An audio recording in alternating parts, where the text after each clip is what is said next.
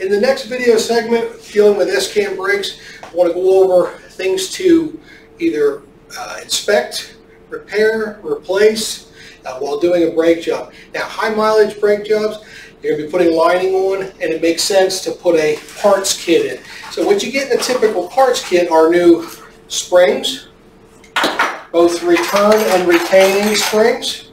That's what we see here.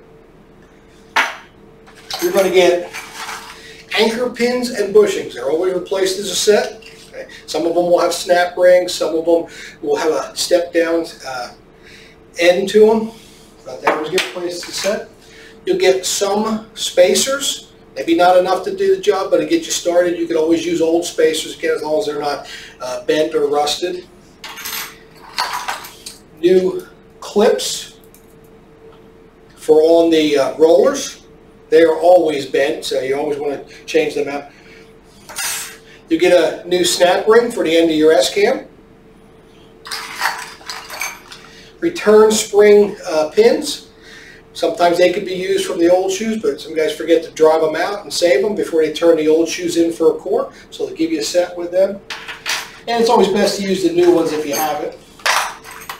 The roller, here's the step down rollers I was talking about.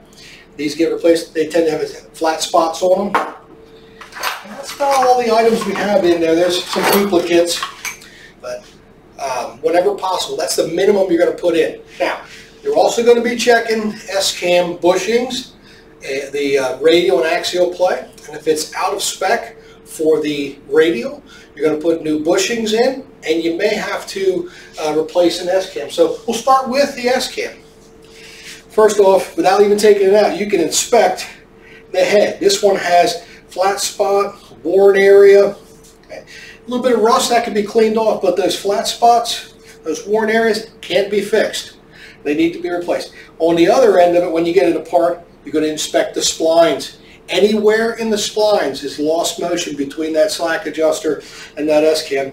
The groove for the snap ring needs to be crisp, sharp, so that it's held in place. It's not going to slip out.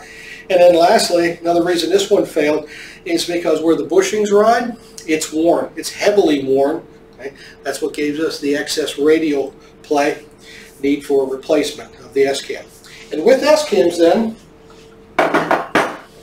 comes bushings. You're putting an S-Cam in, you're putting new bushings in. That'll get us to the minimum radial play. They're usually made of nylon, like you see here. And believe it or not, these are hard. When you compare it against steel, the steel wears as much as the bushing, the nylon bushing. So we always replace them. Take a bushing driver, knock them out. You usually have to knock from one side to the other to knock them both out. And with that said, there's also seals, and they always get replaced. You're popping them out. Even if you're not changing the bushings in the S-Cams, but the S-Cam got taken out and cleaned, you're going to put new seals in, because they do have a tendency to wear. These are a little bit different when they go in.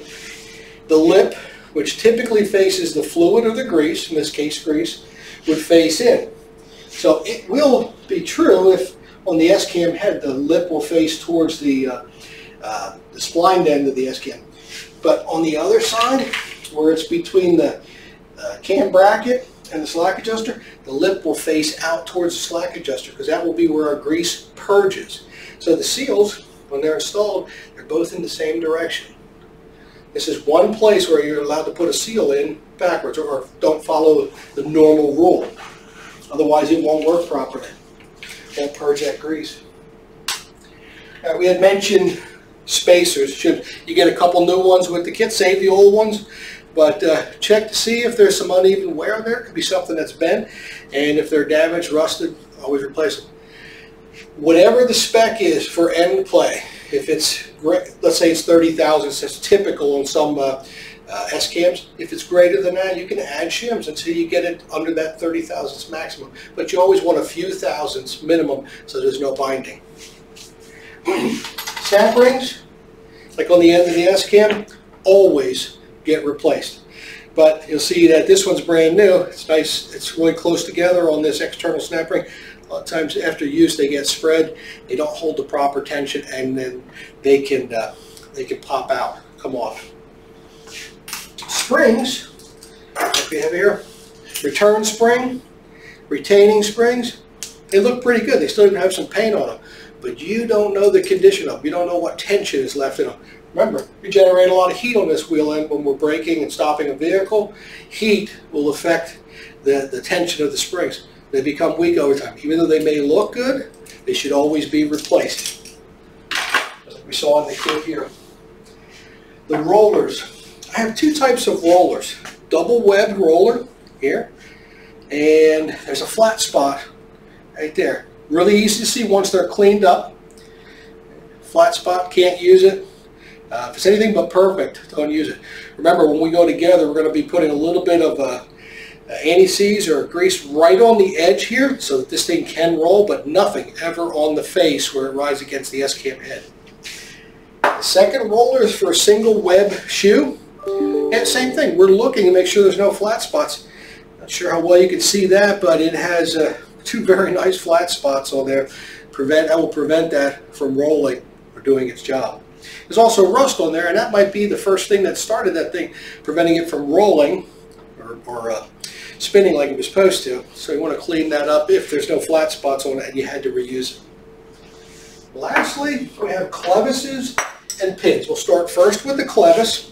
This one is a double pin clevis for an automatic slack adjuster like we saw on this Meritor.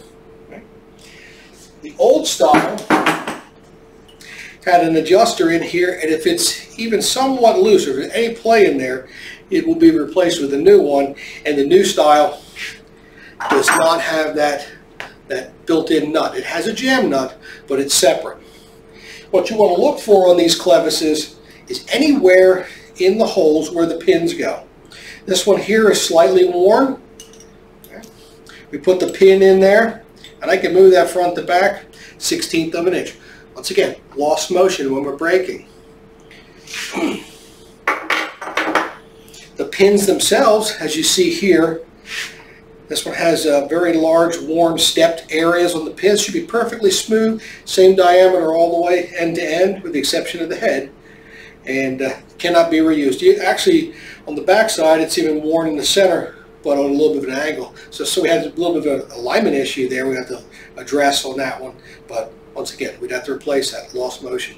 The small pin, even on the automatic slack, this one's worn really bad. And cotter pins, which I don't have any here, but these things are held in or retained with cotter pins. Always replace the cotter pins, never reuse them. Right? So that takes care of any kind of inspection. Next section we'll cover is the reinstallation or rebuilding of this wheel end.